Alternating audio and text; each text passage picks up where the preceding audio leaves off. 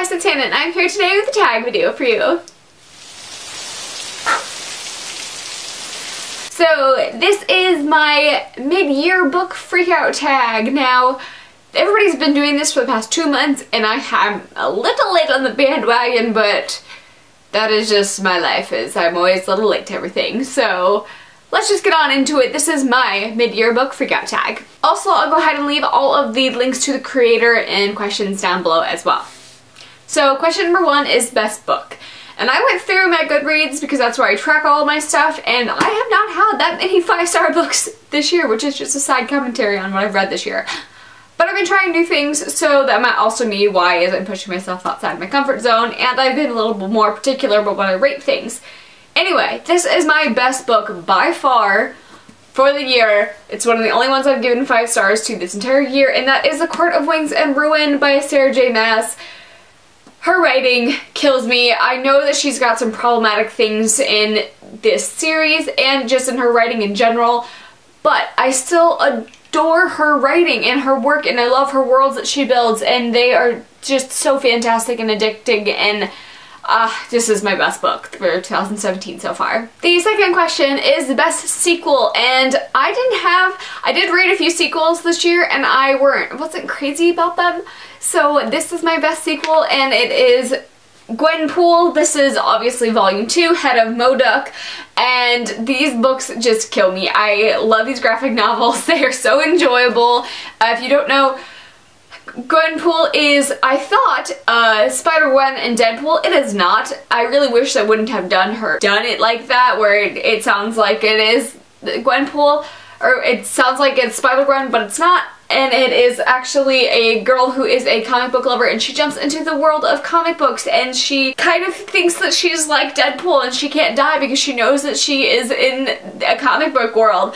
And so she has like a lot of fourth wall breaking, which is really enjoyable, and it's so entertaining, and I really loved this one.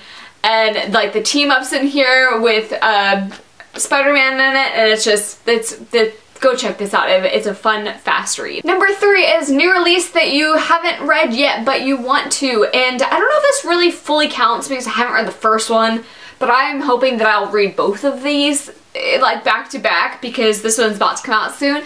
So this is the first one. It is Stalking Jack the Ripper, and I've heard such good things about this book. It's by Carrie Maniscalco. I'm sorry, I just murdered that name there. But the second book is coming out. It's one with Dracula in it. It's got the same vibes as Stalking Jack the Ripper. I heard such good things with this one, and I cannot wait to binge these when it gets kind of like more fall time. I am so excited to pick this up because these sound fantastic. Number 4 is most anticipated release of... No, just kidding. Yes, it is. Most anticipated release for the second half. And this is either the illustrated Harry Potter edition. I'll pop a picture up right here. I buy these every year and they are fantastic, and this year is Prisoner of Azkaban, I believe. It's the 3rd one. So I'm really excited for that one. Or Wonder Woman. I'm really excited for Wonder Woman by Leigh Bardugo. I haven't read actually anything by Leigh Bardugo yet, but I'm so excited for this because I don't know too much about DC just in general, the DC comic world, or Wonder Woman, so I'm so excited to get into this and see the backstories because I absolutely loved the movie. So either one of these two I'm excited for. Question number 5 is biggest disappointment, and if you guys have been watching my videos recently, you know that this one has been the biggest disappointment.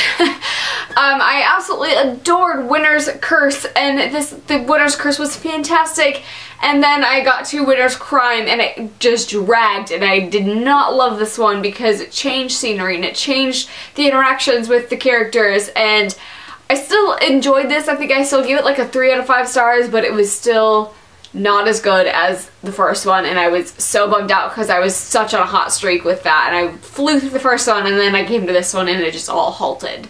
Number 6 is biggest surprise of the year so far, and that has got to be the Unbeatable Squirrel Girl. I was hesitant about this character. I didn't really know too much about her before I went into reading her comics, and I have been flying through them. She's got to be one of my favorite new discoveries of this entire year. She's so fantastic and fun and such a great role model. I highly recommend checking her out. I feel like I'm a broken record at this point because I keep talking about how fantastic she is.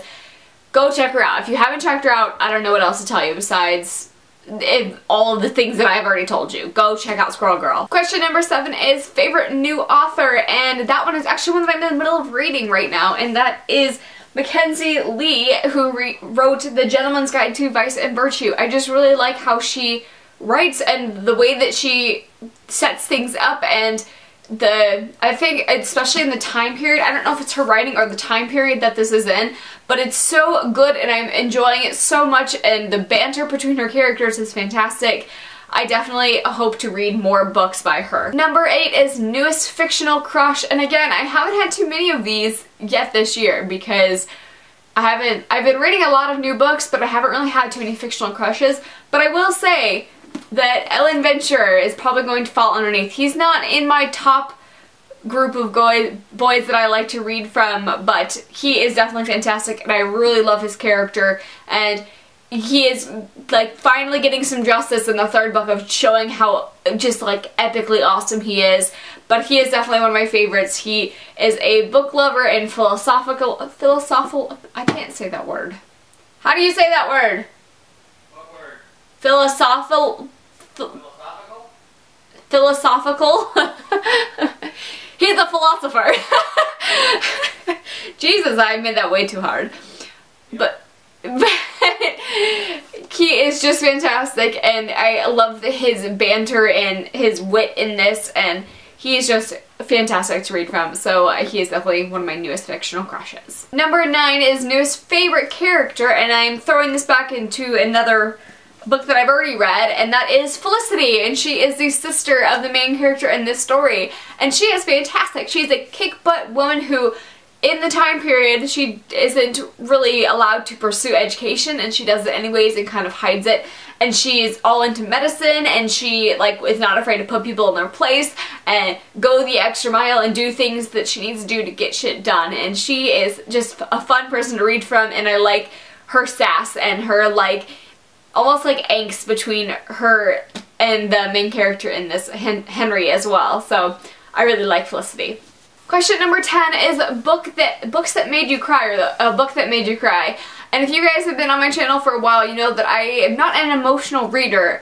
I very rarely laugh out loud when I read books. I very rarely cry, if ever, if I'm reading a book. I keep it all inside my head. I don't actually physically show any of those emotions when I'm reading books.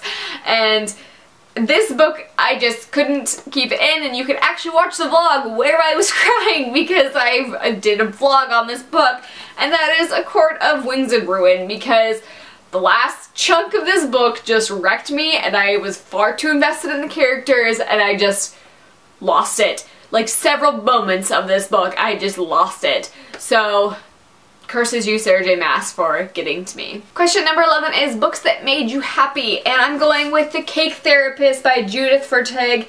This book I loved when it was in the present day time, but I didn't really care for it too much when it would do the flashbacks to the past. That was my only downside of this. Otherwise, I freaking loved this. I have a sweet spot for caking books, and it's all about caking, and it's got like recipes in here, and it's got magical realism, guys. Caking and magical realism, like, so happy. Like, I hope that you understand how just ecstatic I am with baking and magical realism. Like, just, my heart is so happy. So I really loved that entire aspect of it, and when she was in the kitchen and in her bakery, and it was just so good. If I could just tear out the chunks of the past that I know, looking back, hindsight is 2020. I understand like those parts are needed in this book because it serves a bigger purpose, but I would be okay with just magical realism and bakery in a book, and just who cares about the other section of the book. So if I could just rip those off and just read the bakery day-to-day life with magical realism, I would love it. And question number 12 is most beautiful book that you have bought this year. This one was kind of hard because there were so many good books that I liked, but they weren't necessarily like outstandingly beautiful. But then I remembered about this one, and I absolutely love this cover. I think it is so cute. So this is Geekerella by Ashley Poston. So it's got the magic pumpkin on it. First of all, I love the gradient of the colors. the whole like Cinderella aspect of it. There's so many hidden things in it with the dog and the shoe coming off with Cinderella, plus where she works, the magic pumpkin.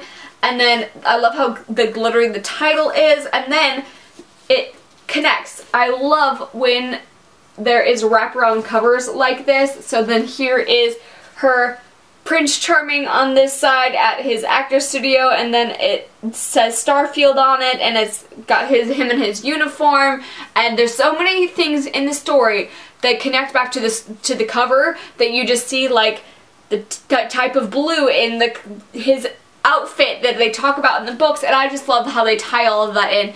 And it's like gorgeous purple color, and in the inside it even wraps around, like it's still going. So I just really, really enjoy this cover, and just like they really went all out. There was no stopping with the artwork with this. So, and then on the very front, on the naked cover, it's got the Starfleet logo, which is just fantastic, and that gorgeous blue.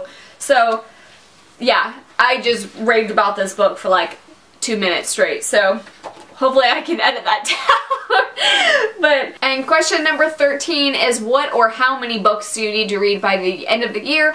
And I've read 41 out of my 50 goal, so I only need 9 more books. I'm obviously going to read past that. I took it a little easy on myself. I usually do 100 books a year, and it's usually like a struggle to the finish at the end of the year to hit that 100 books. So I wanted to make it a little easier and read 50 books, or set my goal to 50. So I'm definitely going to make that this year, because I have to at least read through like a good chunk of the Harry Potters, because I always do that every year. So there's at least probably 5 that I will finish on there.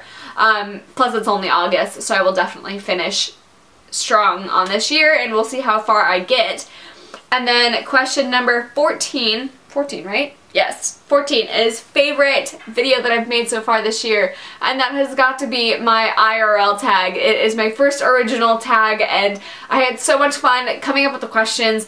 I was actually texting my best friend, and we were like texting back and forth on what fun prompts we could come up with, and it's been so fun to come up with the tag people, and then see you guys do it and talk about all the stuff, and that's been so much fun. And I really, go check it out if you haven't, and please go do it if you haven't. I would love to see your answers, and then leave me a link down below on that comment, or like on that page, on that comment, and I would love to come see and talk about it and share it for you guys. So that is all for my mid-year book freakout tag, and I will see you guys in my next video. Thank you for watching. Bye!